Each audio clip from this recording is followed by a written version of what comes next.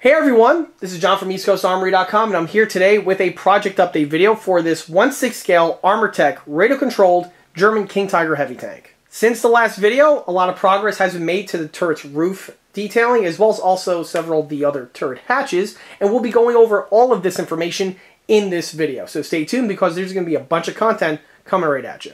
One of the first stops in order to finish off the turret is to assemble the rear escape hatch.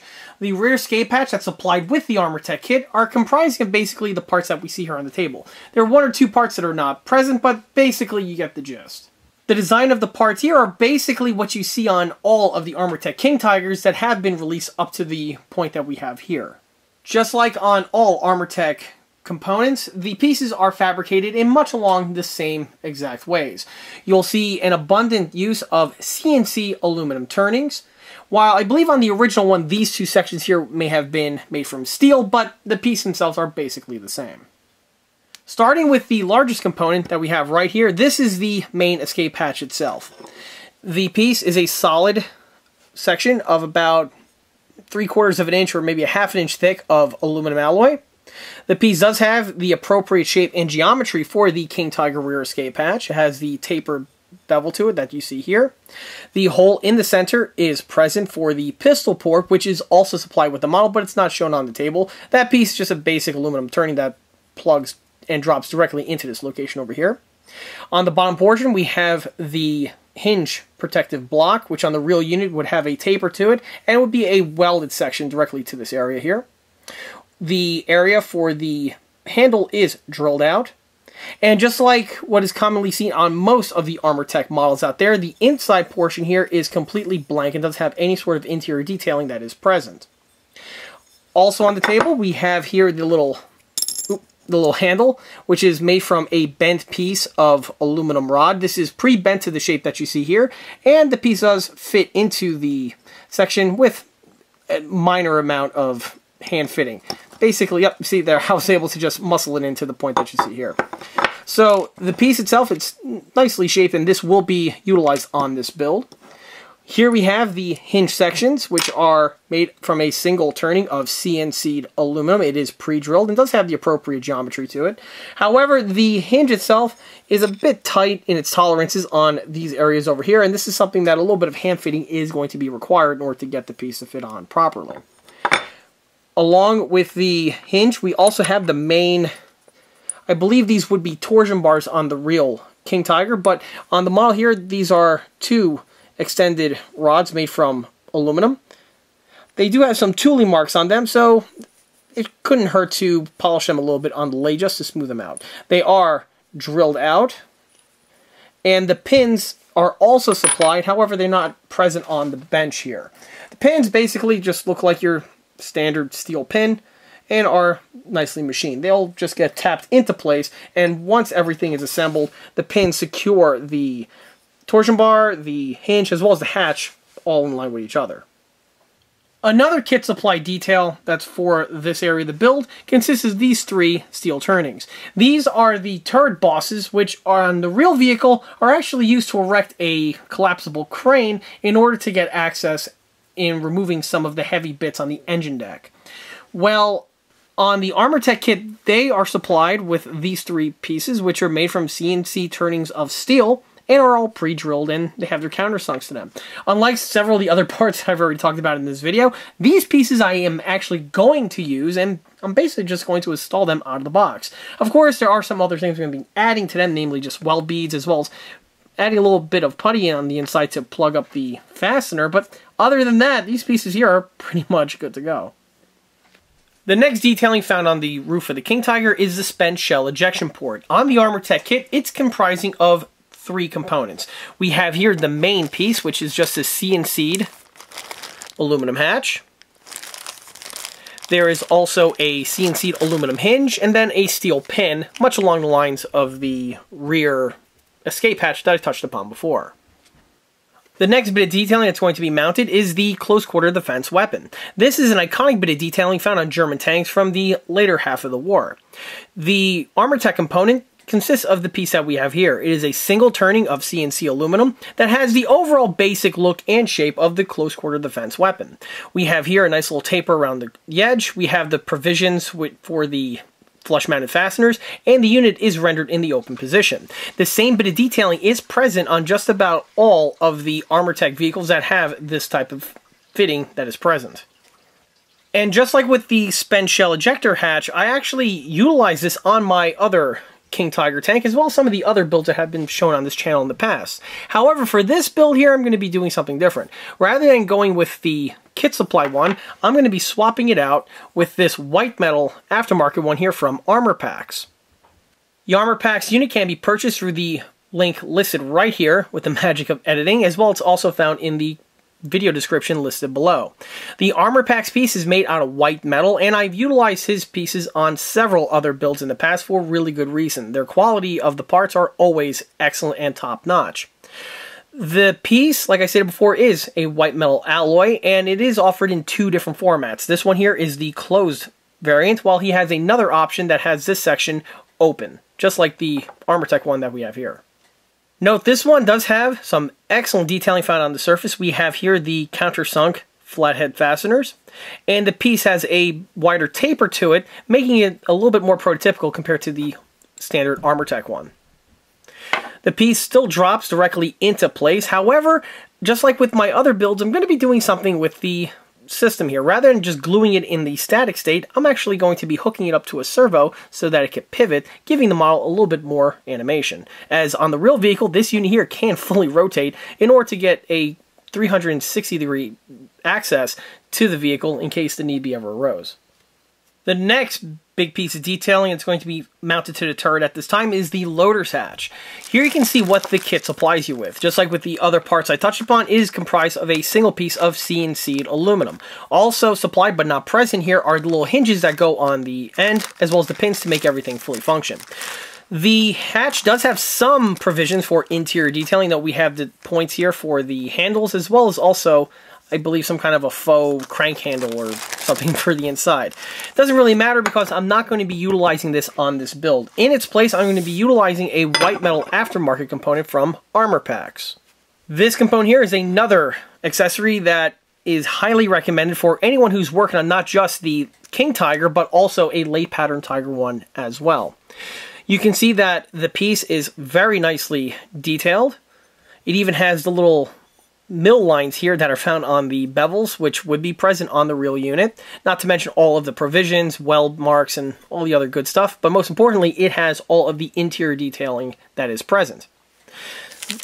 The Armorpax piece is literally a direct replacement for the Armortek section, which is fantastic, which means getting the hinges to fit into their appropriate locations should be something that will take very little effort. One other little quick fact I want to point out about the Armortek kits in general is that for the previous generations of Armortek King Tiger, this hatch here was supplied out of the box with the kits. So from the first and second generation of Armortek King Tiger releases, this piece was something that was standard equipment. As the years progressed, rather than supplying you with these components here, Armortek decided to tool up and just supply you with their own basic parts, which is what we'll see on more contemporary Armortek releases. So this is important to note because if you have an older generation Armortek King Tiger, either you purchased it secondhand in an unassembled state, or you have one just sitting in your stash and you're finally about to start it, keep in mind if you have a vehicle from that era, the acquisition of the replacement hatch is not necessary. Circling back to the hatch, you'll see that, like I mentioned before, the interior section is completely plain and there's nothing present on this area over here. And on the real King Tiger, there's actually quite a bit of detailing found on this part. So, in typical ECA fashion, I went ahead and developed a detail insert for specifically the Armortek King Tiger rear escape hatch. These pieces here are a new addition to the ECA product line and consist of, well, 3D printed components. The first is the actual insert itself. It's quite a substantial printing, but it has all of the detailing present which would be found on the real unit. This would include both the geometry as well as also with several of the detail fittings. The handlebar is integrally printed on with its welds present, and the welds are also seen on several of the other units that are found on the printing. Note these two dished out sections over here. These are for the use of fasteners, which is how the unit's going to be mounted in place. Just like on the King Tiger detail insert, this unit is mounted in the exact same way, where you drill and tap two fastener location holes, and then with a cap screw you just thread everything in place, which will secure the insert to the hatch, making it one piece. Now that's just for the main insert itself. What's also supplied is what's found on this runner that we have here, which are all of the detail components which would be needed to fully flesh out the rear escape hatch. Starting with the biggest part, we have this hinged plate. The plate itself is spring retained, and that spring retention clip is also present on the runner. The piece is fully hinged. As you can see here, the sections are integrally printed, drilled out. And here go the corresponding sections right here on the printing.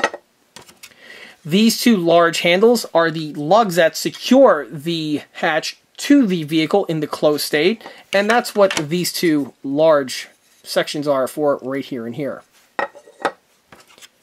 Also present are a few more little fittings, like for instance we have right here the main pistol port plug.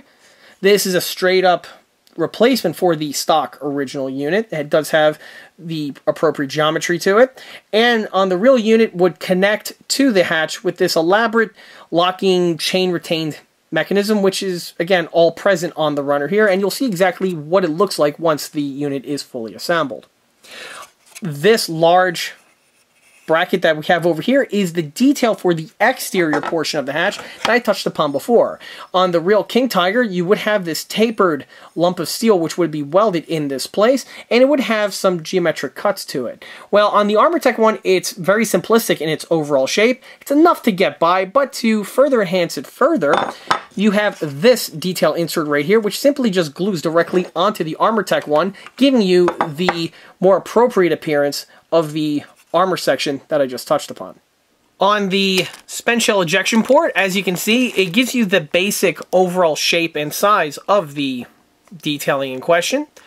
The piece is pretty robust, nice and thick, but you'll notice that there are no interior details whatsoever found on the bottom portion, and you are also missing a few other small little fittings like the rain gutter guard as well as the hatch stop that would be found on the real unit.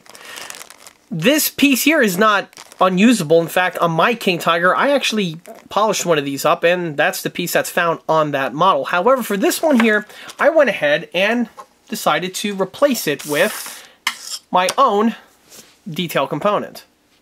This set here is a new addition to the ECA 1/6 scale King Tiger catalog, and it's the, well, spent shell ejection port set.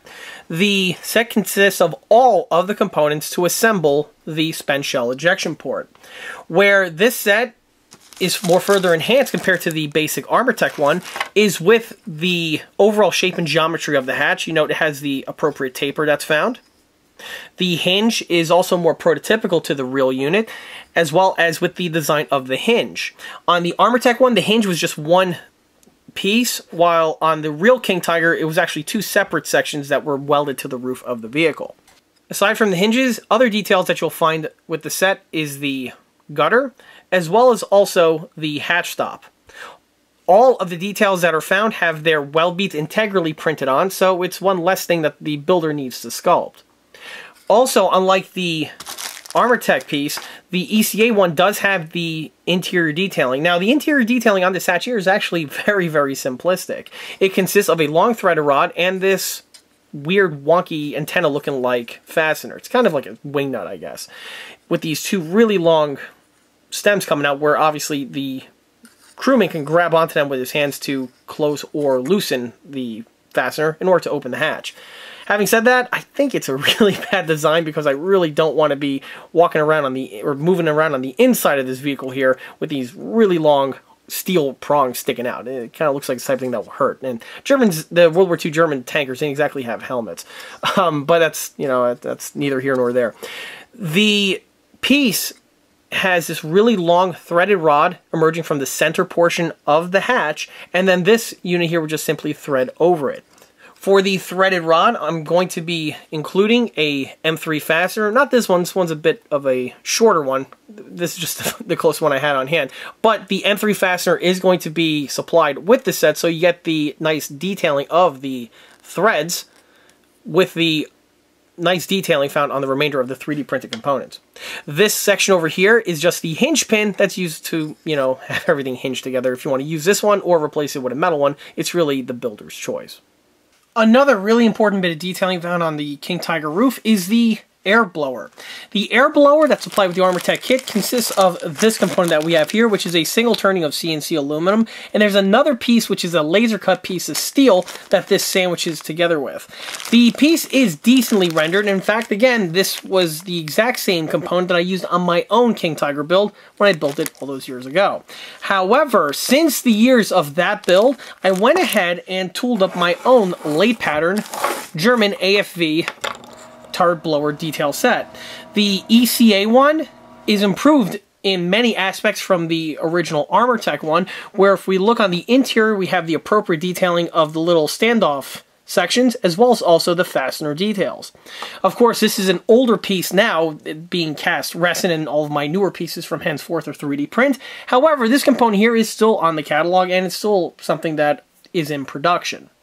And will stay in production for a period of time until eventually the molds wear out, to which then, when they do, I'll go ahead and replace it with a 3D printed counterpart. But until that day happens, this one here is the one that's going to be staying in production.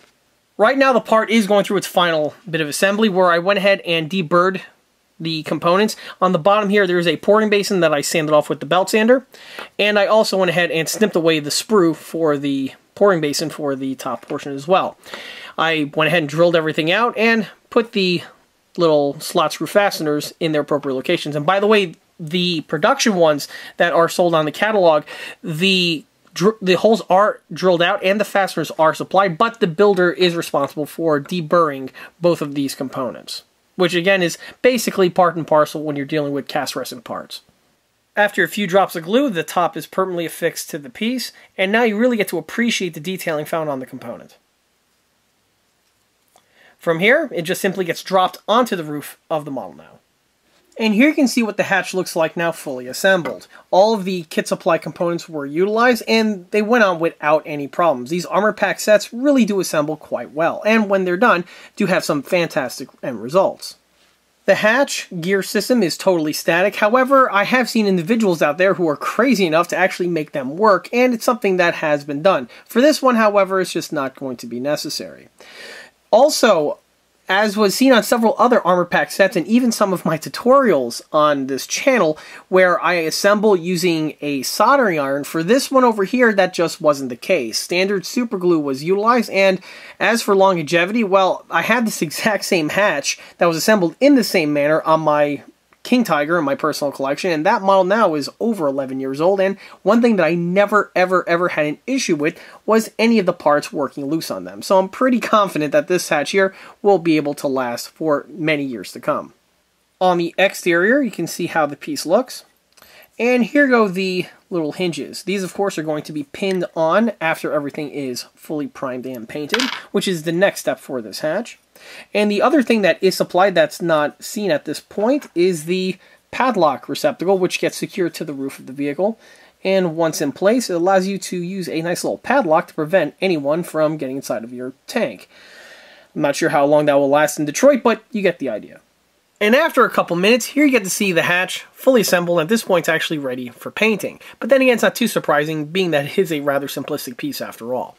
And it just hit me that when you look at the hatch in this white material in this angle, it kind of resembles something from Star Trek. Anyway, with the Enterprise out of the way, here you get to see what the interior detailing actually looks like. Here's that threaded rod that I touched upon before. It's been permanently affixed to the hatch, and you get to see the fastener now in its place. As you can see, the fastener is fully functional. However, to get the unit to work in this manner, you do have to cut the threads with an M3 tap. It's simply done, and then once you're finished, you'll be able to have the piece work in this format. Some people are probably wondering, John, how does this actually secure to the roof of the turret? Well, on the inside of the King Tiger, there's this hinged bracket system that would go in this area over here, and then you would tighten this fastener in place, which would then secure it to the roof, preventing you from opening it from the outside. Even though the threads are not cut into the piece here, it's not mandatory in order to assemble the component in a static configuration. One last detail I do want to touch upon is on the inner portion of the hatch. You will see the weld beads that have been integrally printed as well, which again gives you a little bit more detailing for this component. And here's the hatch with all the components now fitted. Well, not necessarily all the components, but I'll touch upon that in a second. If I move the lugs out of the way, you can see the piece hinged down, and here we have the complete interior detailing for the King Tiger's rear escape hatch. And this is really where you get to see some of the Germanness in this design. Also, what's functional are the actual locks themselves. The way the King Tiger hatch would secure in place is with these two massive bolts that we have on either side. And basically, all you do is just grab the handle and slide them into their appropriate locations when the hatch is closed. These two lugs will just simply engage on the interior portion of the vehicle, and this will prevent the hatch from flopping over during operation. To open it up, you simply just grab the little lever here, pull inward, and then the piece is free to hinge open. For the pistol port, this is actually something that's a very unique design, and I'm pretty sure it's like this on several other vehicles, like the Tiger 1, the later versions specifically had this exact same setup. To open up the pistol port, it's retained by this weird lug fastener type system, where you have this large clasp, and this is held in place with just this giant loop of steel rod, which there's a retention chain, which will be added, by the way, after it's painted, but basically there's this gigantic ring that would be in the section over here, which holds the chain. The chain also connects to another steel loop connected to the pistol port itself. The whole unit is locked in place by this weird locking bolt here, which just puts tension on the rear portion of the hatch. In order to take out the pistol port, you would undo this little setup over here. After a few turns, it would swing open, and then the pistol port simply just drop directly out, and the chain would be held so that the piece can just dangle on the outer portion of the vehicle like so. Very unique, very interesting, and this design is really only seen on German tanks. I believe the Russians probably did this too. But it's, you know, it's not really done on some of the Allied vehicles. Like the Americans definitely didn't do anything like this. The next interesting aspect of this design is that giant steel ring is what's keeping this piece in and preventing it from falling out. It's, again, very unique. Now, another very interesting aspect of the King Tiger's rear hatch design is with this hinge plate that we have here that honestly serves a function that I don't really know what it does. It just basically hangs over here, and when the hatch is closed, it like rests on the inside, and then when the hatch opens, it bridges the gap. What's also pretty cool is that it has this locking lug here that there is actually a spring in this area that I'll be adding momentarily. This spring actually holds this thing in place, just like so, when not in use, and it basically keeps this in the closed state. But what I found is that it doesn't really work if you have the pistol port engaged in place. This unit here makes contact with it and it prevents it from closing. I presume this is so that you can have the pistol port open and then you could close this piece here. But again, if anyone does out there know in YouTube land, feel free to put that in the comments section. But basically what you see here is exactly what I was copying off of the real vehicle. So that even though I might not necessarily know how it works or what it does, it definitely does look like this on the real vehicle. And also what's unique is with this Mickey Mouse ear shape over here, the two little toggles can just go right down in this position over here and it has the appropriate clearance. Again, very interesting design, and it's one that is, by the most part, fully functional here on the East Coast Armory component. One other thing that I do want to mention involves the block here that I touched upon before. You can see with the piece added how much more improved the piece looks, giving a little bit more standoff detailing, which is more appropriate for this vehicle. From this point onward, I could progress on the next leg, which will be getting this thing ready for painting. To do that, I am going to be sculpting some weld beads into these locations over here, as this block here was a separate piece from the steel hatch, and it was just simply welded in place. So those welds are going to be necessary. On the inside here, there's no welds that are going to be needed, but I am going to need the same epoxy to plug up the two fastener location holes that are on either end, because obviously these would not be present on the real vehicle.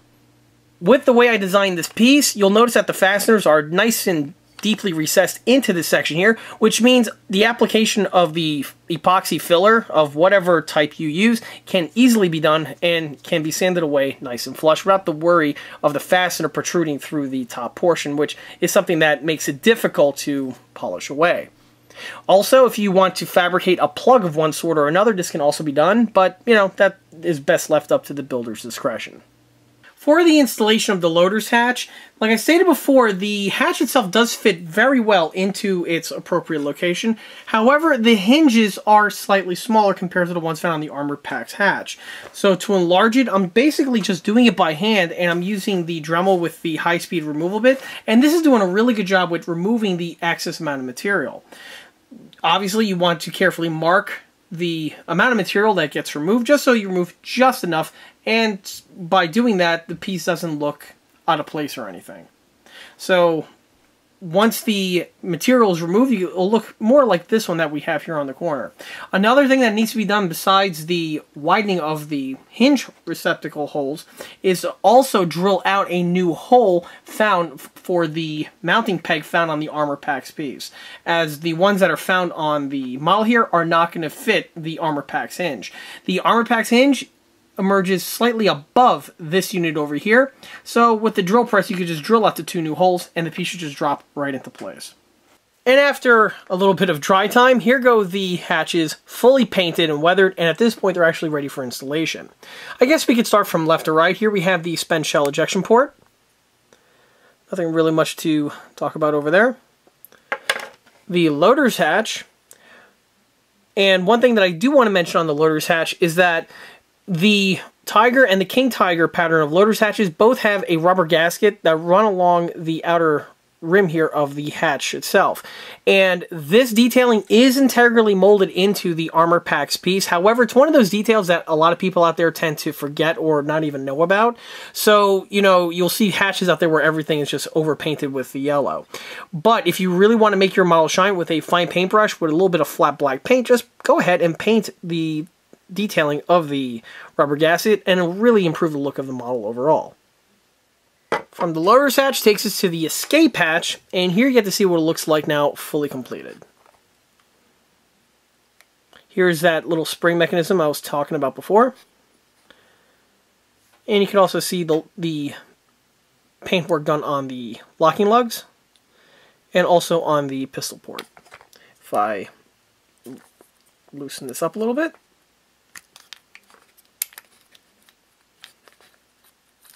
the piece should drop right out from the rear end, as it would on the real unit. With the rear escape hatch painted and ready for installation, I decided to revisit the rear torsion bar extension tubes. Here you get to see the two tubes back on the table. This one here is still left stock. I haven't went ahead and made any changes to it yet. However, this one here has been revised. The first thing and the most noteworthy thing that I did was I refined the surface.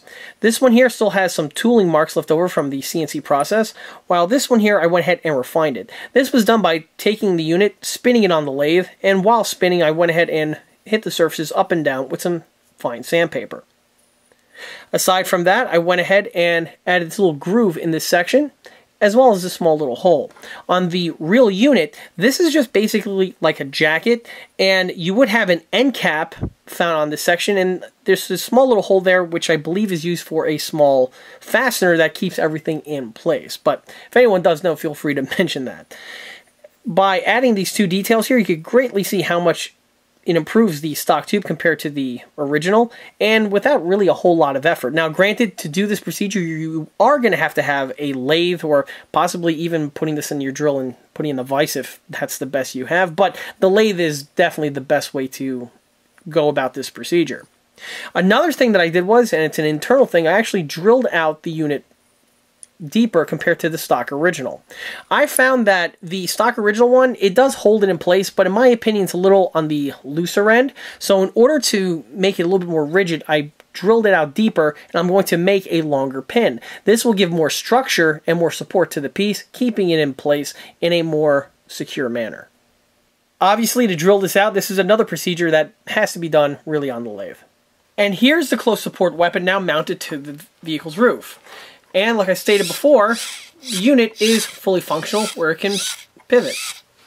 In order to do this, there's some magic going on behind the curtain. And let me just go ahead and show that.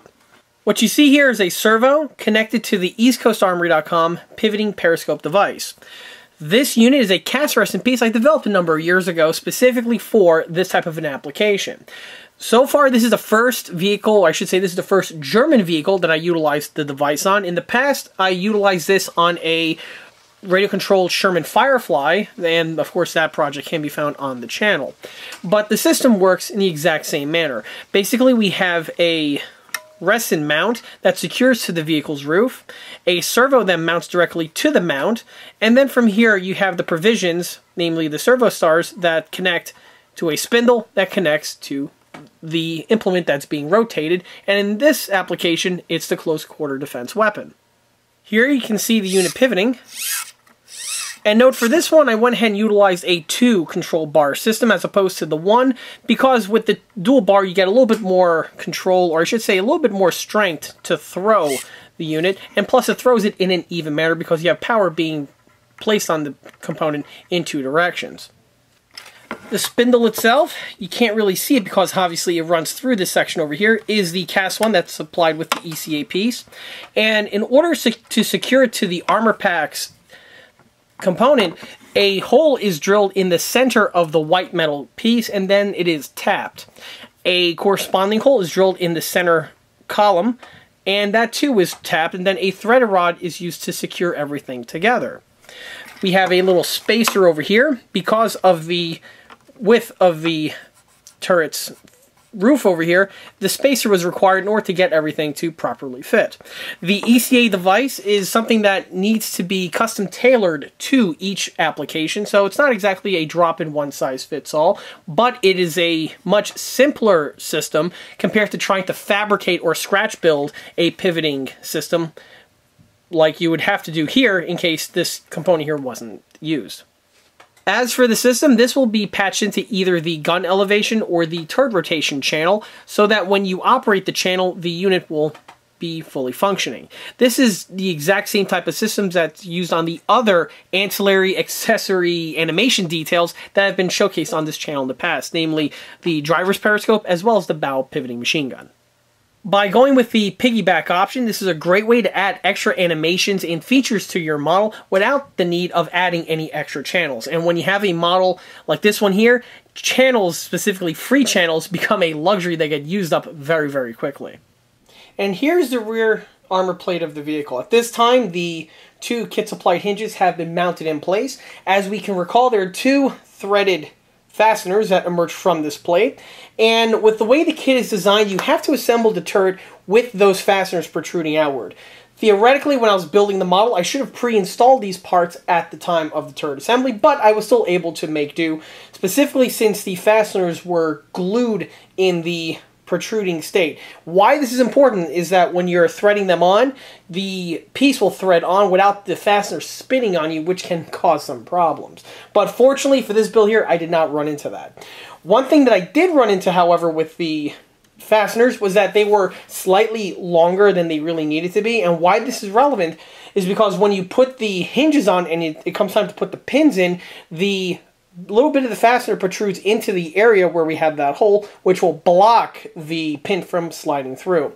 What I had to do was I actually had to remove the hinge carefully, and then I went ahead and amputated the section that needed to have been removed. Once those sections were removed, I was able to then rethread the pieces back on, carefully I might add, because again, you don't want to over-torque it so the adhesive snap and then you're just left with a partially threaded on piece that just spins to nothingness. Luckily, again, I was able to not have that happen. I was able to get everything threaded on. Red Loctite, of course, was used. And then, once fitted in place, the alignment was checked, and sculpted well beads have been added. Here we have the hatch, as well as the torsion bar pins. Here you can see that the pins have been really lengthened in order to better fit inside the recess here of the newly drilled torsion bar arms. And again, this will give a little bit more support, and actually a lot more support, and will prevent these pieces from popping off, potentially. So, with that out of the way, I can go ahead and thread these on. Threading, though, is actually a really poor term for this. Just basically insert them. And as you can see, the hatch closes as it should. The torsion bar arms are nice and strong. And from this point here, the installation is theoretically complete. One thing I do want to point out is exactly how good the clearance are with the hatch as well as with the ECA insert that I touched upon before. Note, I can open up the hatch freely without the hatch making any sort, or I should say the intersection, making any sort of contact with the hatch well area, which is absolutely crucial when you're doing a procedure like that. If the piece is off center, or if the piece is mounted on in a canted manner, you're going to run into a really bad surprise when it comes time to close the hatch. Another thing I want to point out, and it's actually a benefit to the King Tiger design as opposed to the Tiger 1, one thing that has always been a bit of a pain on the Tiger 1s with the escape hatch is that because of the vertical side of the Tiger 1, when you're putting on the escape hatch, it always, without fail, just wants to open up due to the weight of the hatch with the lower portion with that hinge. There are some ways to remedy it. Unfortunately, the best way to do it is with, well, the actual locking tab as it is on the real vehicle. And when you do that, you're not exactly going to be able to open the hatch from the outside. You actually have to open it from the inside, as you would as a crew member. Well, the King Tiger here is fortunate because of with the way the rear turret is shaped with that front leaning angle. The hatch is leaning forward, and because of that, will hardly ever, if at all, actually, come to think of it, it never opens up when the vehicle is in operation. So that's one real positive note. Another thing specifically on this hatch here is that these lugs can actually emerge outward and secure to the vehicle as it would on the real vehicle. On that note, however, I quickly found out that my piece here is slightly thicker than it should be on the real vehicle.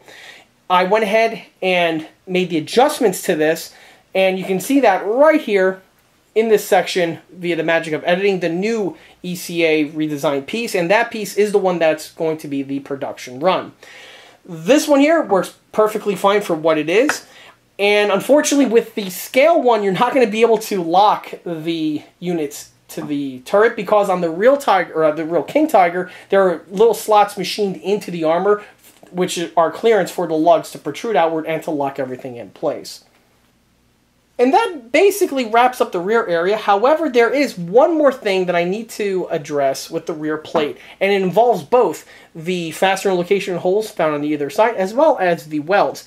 However, I'm going to be going over in more detail about that work in the next video update because it also involves a little bit of detailing that needs to be added to these two sections here, the torsion bars.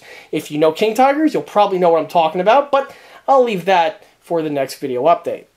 And here's the roof placed back onto the model, and here you get to see some of the details now that have been completed. Starting with the shell ejection port, it is fully functional, as you can see, and some of the other details have been added. Let me bring the camera in closer so you get a better look of it. With the camera brought in, you get to see and appreciate some of the details now in better light. For instance, the hatch stop as well as the rain gutter. The hatch stop, in order to install that, you just drill a 1/16 hole directly into the plate, and then the piece just drops directly in place. Adhesives are really all that's required to secure it. Same is also true for the rain gutter. As for the hatch, well, as you can see, it opens and closes without any problems, and once closed, it sits nice and flush on the turret surface, as it would on the real vehicle. Directly next to it, you can see the boss that has been added. The sculpted well beads have been added. However, I went ahead and made some slight changes to the geometry that I didn't touch upon before when I showed the pieces in their raw condition. One thing that is relevant to point out, though, on the bosses mounted on the rear and on the front is with their shape. Note with the way the King Tiger turret's designed, we have a front slope and a rear slope. But the bosses themselves, the top portion, is completely straight. If you mount the parts just stock out of the box, they will match the angle here found on both of these panels, which will throw off the look of the model. In order to improve the piece, on the belt sander, I just simply ground or I should say sanded the angle on the bottom portion, and once done, you get the appropriate shape that you see here. Obviously, this is true for the one on the front, the one on the rear, but the one in the center over here next to the loader's hatch was left untouched. It was just secured to the model as is, with the exception of the little sculpted wall beads that I touched upon before.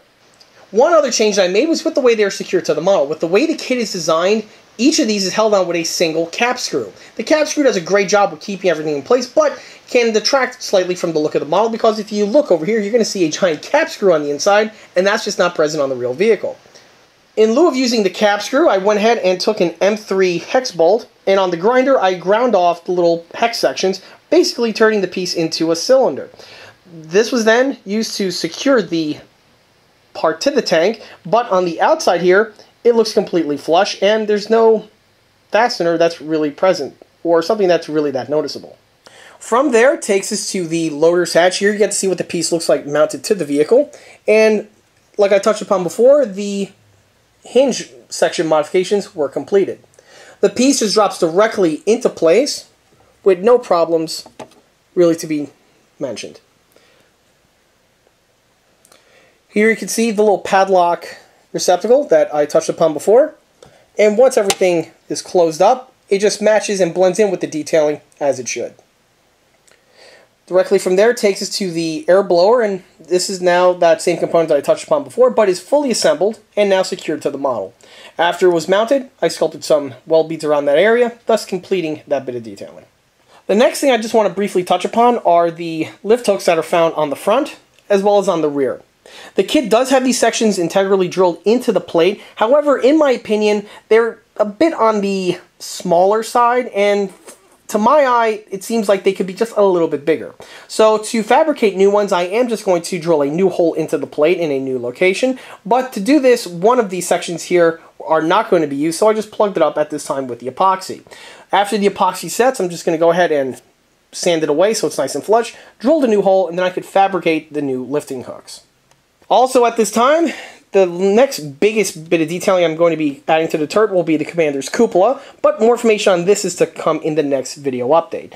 Along with that, there are a few other details that are going to be mounted to the turret, like the vane sight, the optic that's found on the front, as well as a few other little gizmos. All of this information is going to be discussed in more depth in the next video update because, well, I've actually designed those in a 3D printed format, and currently they're on their way to the shop from the printer. So as soon as they're in hand, I'll be able to fit them to the tank and basically get that bit of detailing wrapped up as well.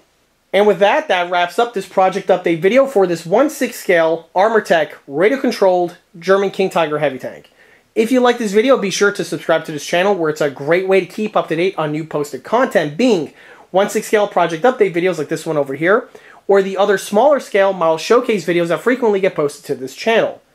Another way to keep in loop of new posted content is by liking us on Facebook. There, I have more photographs of this particular build that have been posted since the project start, as well as you will also see photographs of many of the other smaller and larger scale builds that have been showcased on this channel in the past. Furthermore, don't forget to swing by eastcoastarmory.com for more 1/6 and 1/16 scale builds and detail components. Thanks again. I'll see everyone again on the next one. Take care.